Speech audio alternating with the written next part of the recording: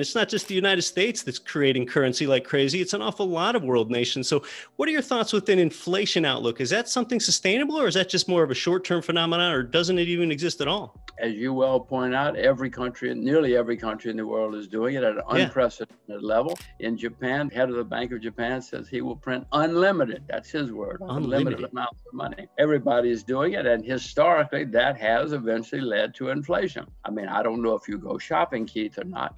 Maybe your butler does your shopping, but the rest of us know that prices are going up. No matter what it is, for education, groceries, restaurants, entertainment, prices are going up again. Now, the U.S. government says, don't worry, it's not going to last. If you believe them, that things are different this time, that gigantic money printing does not lead to inflation, then you shouldn't listen to me. But I expect more inflation. Now, interestingly, the term quantitative easing is something that was introduced to a lot of people's economic vernacular back about 12 years ago, coming off the global financial crisis. A lot of people predicted that all that currency creation was going to create consumer inflation, but it really didn't. So do you think it'll really be any different this time? And if so, why? Well, it did create some inflation. Governments have a tendency and an incentive to lie about inflation for obvious reasons. In the U.S., for instance, many expenses are tied to the rate of inflation. So if the government can say inflation is down, they don't have to pay as much. As I say, maybe you don't go shopping or didn't. Anyway, inflation did come back, and a lot of it went into financial markets around the world. Bonds at the highest level in recorded history. Stocks are booming in the U.S. and most parts of the world.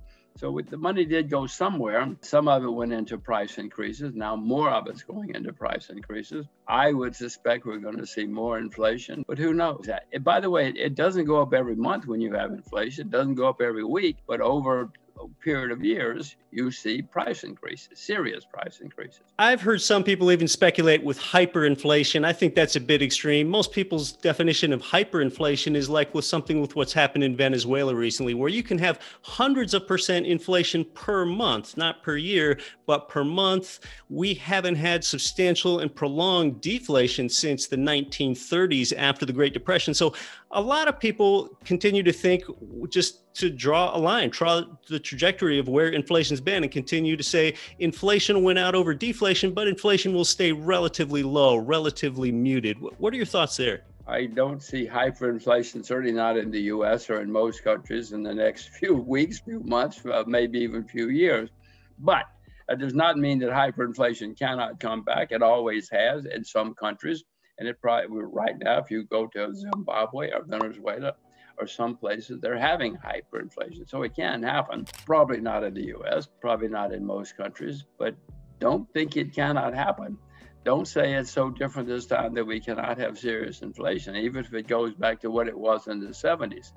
That hurts a lot of people. Now, when you were with us here last time, you predicted that interest rates were going to go higher. But I think you were talking about the long term when you were giving us that outlook. And of course, inflation and interest rates are positively correlated. Is that all congruent with your outlook, higher interest rates and higher inflation in conjunction with each other? Well, that's usually what happens when you have higher inflation. People demand higher interest rates in order to use their money.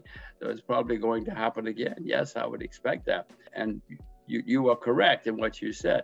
What I was talking about and what I'm talking about now is, interest rates went down in the U.S. for 40 years. When they turn around, they're going to go up, and they're going to go higher for a considerable period of time. Is the Fed really between a rock and a hard place? Is that going to cause a lot of problems in the economy because so many people have so much debt that could be unsustainable for everyone from consumers to municipalities to federal governments to pay higher interest rates on their debt? Keith, you are exactly right. But what will happen is the Fed, the central bank, will raise interest rates a little bit. They will tell us that it's good, it's a sign of a strong economy, and that we should be pleased. But eventually, the market's going to take over and take control away from the Federal Reserve, and the market will raise interest rates higher and higher because the market's going to say, listen, guys, we know what's going on. We've seen this movie before. We know how it ends. And the market will take interest rates away from the Fed, take control away from the Fed, and that's when the problems get very serious. And that's when we have a recession again. But Keith, I want to remind you, we've had recessions since the beginning of time all over the world, and we will again, even if some politicians say, don't worry, never again will we have a recession. They've got Ivy League educations, but don't believe them. Don't believe them. I assure you, we will have recessions again. And Keith, the next one is going to be the worst in my lifetime. And I say that not as an alarmist, but in 2008, we had a serious problem because of too much debt. Since 2008, Keith, the debt has skyrocketed everywhere. Even China, which had virtually no debt 20 years ago, now has lots of debt and will have bankruptcies. So don't think it's not coming back, and don't think it's not going to affect a lot of people. I was listening to you closely, Jim. Maybe I'm taking you too literally. Did you say that the market could be the ones that set the rate in the future rather than the Fed being the one artificially setting these rates? Did I understand you correctly? Tell us about that. The Fed will be a participant. The Fed will be a huge participant and perhaps the most important. But yes, I'm saying to you that central banks do have a lot of power, but at times in history, the market has taken it away. Central banks around the world try to fix currency prices. You know, they say that the pound sterling is worth this, the euro is worth this, the yen is worth this. But sometimes the market will say, because central banks, again, try to fix prices. They try to protect their jobs and they try to protect the politicians. But there always has come a time when the market says, no, no, no, that is not what the euro is worth. The euro is worth this or whatever it is. And then they take control away from the central banks. I have learned that if you bet against the central banks, especially when they're absurd, you're probably going to make money. And the same happens with interest rates. Listen, don't think I don't know that central banks are gigantically important and powerful. But I also know that the market has more money than the Federal Reserve. Now, this is a paradigm shift for a lot of people, Jim, including me, to think about the fact that the interest rate setting policy could be taken out of the hands or largely out of the hands of the Fed and controlled by the free market. A lot of capitalists will tell you that government intervention in the free market stifles capitalism. When you do things like fix wages, you get higher unemployment. Or when you do things like you impose rent control, pretty soon you get dilapidated neighborhoods because, for example, no landlords have any incentive to improve property because they won't get any more rent. Is that similar to the Fed controlling the interest rate rather than the free market controlling what prevailing interest rates should be? Keith, you have learned your lessons well.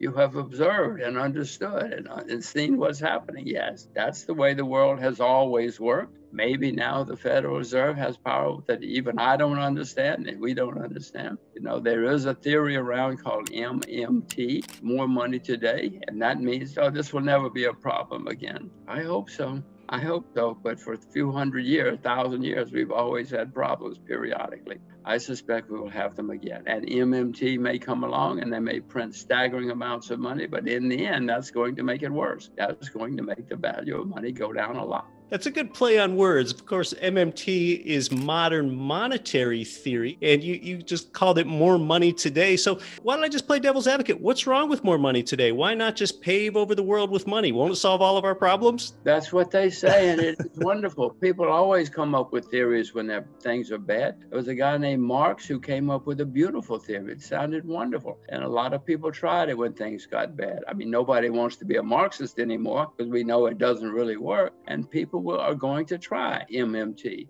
when things get bad. And it will look okay for a while. Just keep printing and everybody will say, free money. This is wonderful. This is good news. And maybe it is different this time, Keith. But most things, always, when you have too much of it, the value goes down. And that with money.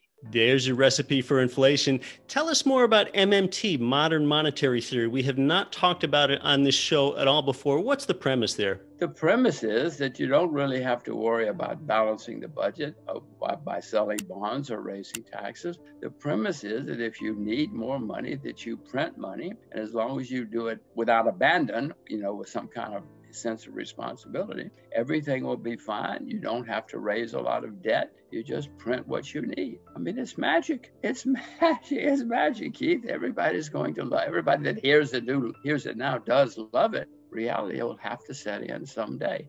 At least reality always has set in the past.